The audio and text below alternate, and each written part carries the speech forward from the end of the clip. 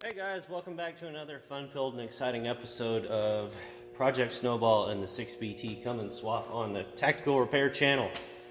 Today we're working on the throttle linkage, and of course it didn't quite work out how I thought it would. It's close, but I'm gonna have to do a little something different, and I want to show you what it is. See, you can actually reuse your stock multi-fuel throttle linkage. You just have to make some bends in it and then a little modification. So I'm kind of halfway through it here. I am going to have to go buy some more parts because the other things I have here that came with the engine are not going to work. But it's stuff you can get at your local hardware store, or at least I can. And I'm in a small town, so if I can, you should be able to. Let me show you what I got. So on the Cummins engine here, we have it equipped with our P7100 pump. Now, if you have the VE pump, then obviously you're going to have to do something different with your throttle linkage. It's not going to work this way for you. But I don't have a VE pump, so the throttle linkage connects here, and not this one. This is for kick down cable linkage if you're going to run an Allison, which I'm obviously not on here. In fact, I probably should take that off. As you know, the throttle linkage originally for the multi-fuel comes straight out because the pump is down here by the steering box. You see I've already made a couple of bends in it, and you know, I'm not going to give you the measurements for that because I just laid it out by eyeball, and where you put your motor in the truck is going to make a huge difference. Even 7/16, a half an inch forward or back will make a big difference in where your bends need to be. So that you're going to have to figure on your own, but I'm going to show you the principle here. So our throttle linkage, it connects to a bell crank down here that comes off of the bottom of the pedal, right? And what I've got is, and you need to do this too when you're making your bends and your marks and everything, you just want to shim the pedal up to its full maximum height. So that's where it's going to be without the throttle depressed at all. Then you put your linkage on, and I actually I unbolted it there, and I just have it sitting on there because you need to be able to take it in and out a few times.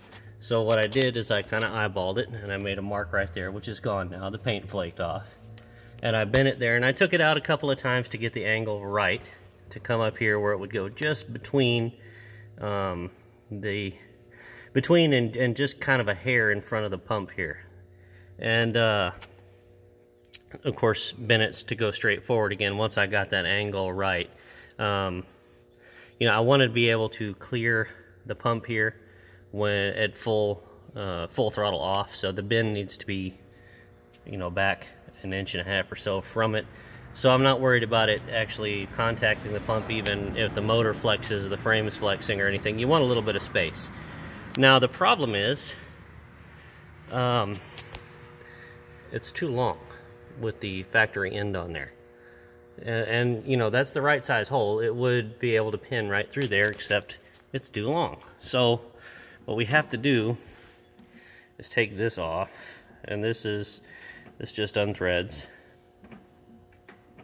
By the way, you won't need to use a throttle return spring like originally the multi-fuel had on the linkage up here connected to the steering box, because the P-pump has its own throttle return spring built in, and it's pretty stiff. So of course, if you want to use an extra spring, you can, but it's absolutely not necessary. So we take that off, and that's not going to be a useful piece anymore, so we're going to have to get rid of that.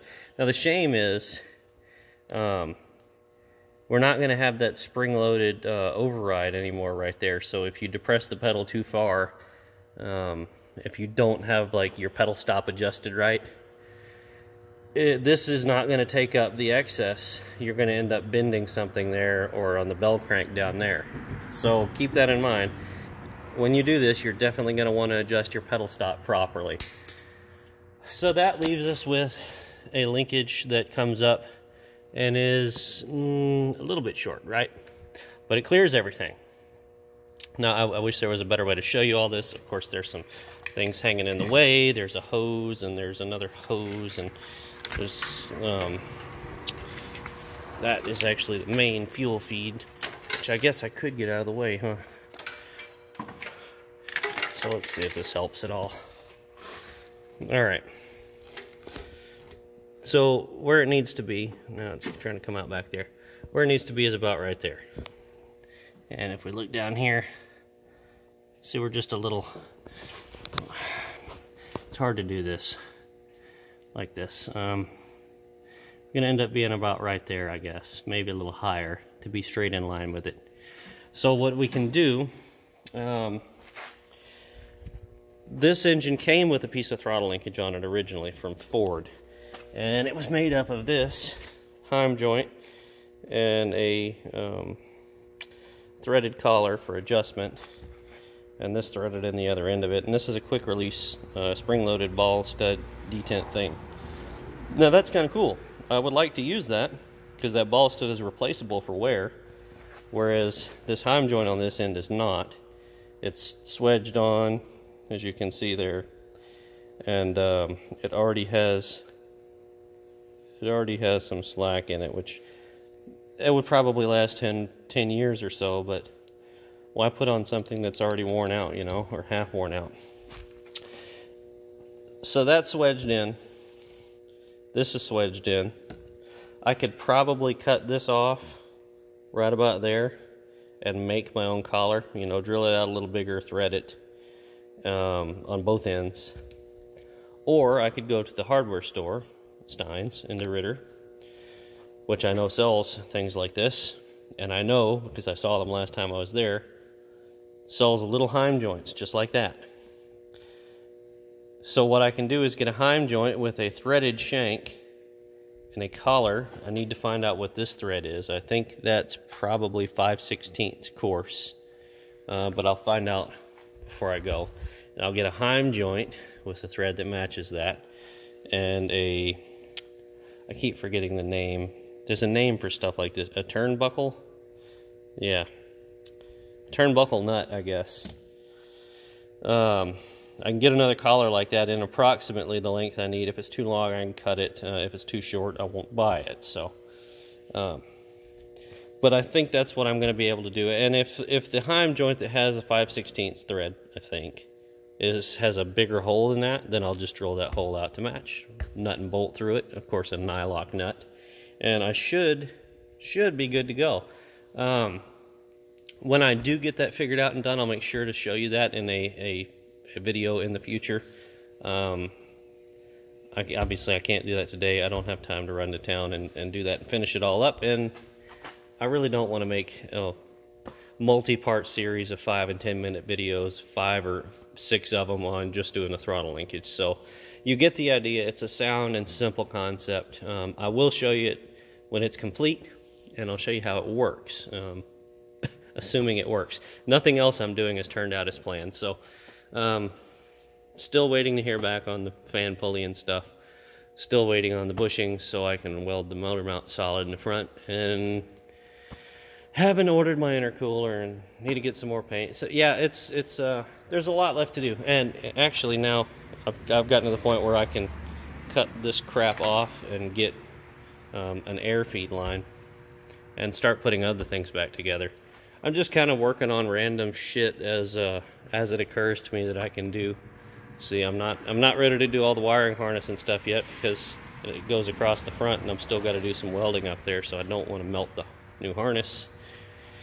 You know, plumbing and stuff. I need to get some more copper line. I'm going to replace some of that. I need to get some more 3/8 air line.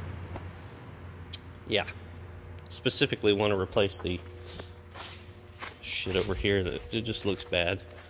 1/4 inch air line for the front axle. The transfer case engagement's got a dent there, and it's gonna be hard to get that all clean and straight, so I'll just replace it. This is the air pack vent line and all, so that's gonna get replaced with the nylon DOT air line. I guess I could run my axle vent system, my new one, but anyway, just lots of little stuff. At least it's not raining today. Hell, I might get out there and paint something. I do have a little bit of paint left. I'm not sure if I have enough to complete anything. Anyway, dudes, look, appreciate you watching. Gonna get that done as soon as I can, get another video up on that. Check out our sponsor, Big Mike, down here. Big Mike's Motor Pool. No, not my tit. Big Mike's. You already know about him. If you've been watching my videos, you should know. Big Mike is the go-to guy for parts. Like the video if you found it helpful. Subscribe to the channel, and we'll see you later. Peace, guys.